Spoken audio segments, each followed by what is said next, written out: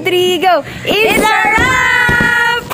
Hello, gorgeous humans! Ni hao! I'm back for another video and welcome back to my YouTube channel. So, for today we're going to have a photo shoot, but first up, we're going to eat at MARGIE'S. So, let's go! Yeah, affordable lang dito yung pagkain guys. At saka sulit. So, let's wait. I am with my Instagram staff, Angelina. So, Liza kaya nagpalit pa og rice. Kay sayo ra kayo mi diri guys. Wala pa naluto ilang rice. Liza is here. Nagpalit og rice nga. Balik bilang ni Day. Balik bilang. What to serve? Oh, gutom ka siya. Upat. Okay. Ni hao. Ladies and gentlemen, we just landed at Makilas Artiling Zamboanga, Sibugay, LULINGHAYAW Nature and Park. Ano, Nature's League? Karoon na kami kabalik diri after a decade. After a decade, karoon namin nakabalik diri. So, enjoy, let's party! Welcome to LULINGHAYAW Nature Park.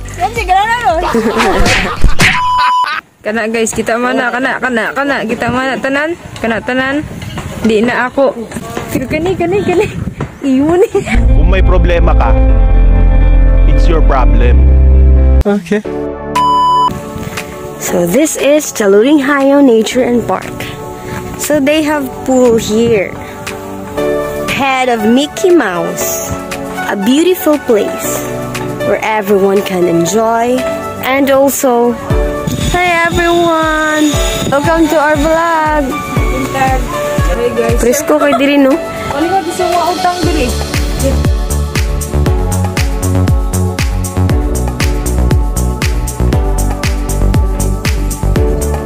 Hangin kayo.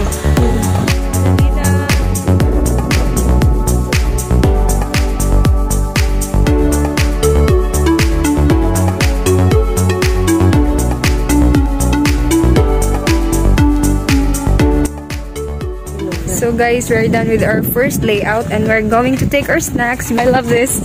You know what? The best part of being a photographer is snack time is tagaon. So guys, this is our makeup artist for today. Say hi, sir. I'm the vlogger. Vlogger? Yes. I love it. 1, 2, 3, go. It's a wrap! Hi, fans! Ano itong mga fans? Ay, tula dito. This is our beautiful client, Miss Margie. It's her 17th birthday and we're having a photo shoot. We just got done. She's so beautiful, you know. Say hi. Hi. Sir Eric, thank you. Say hi to our vlog. Salamat po.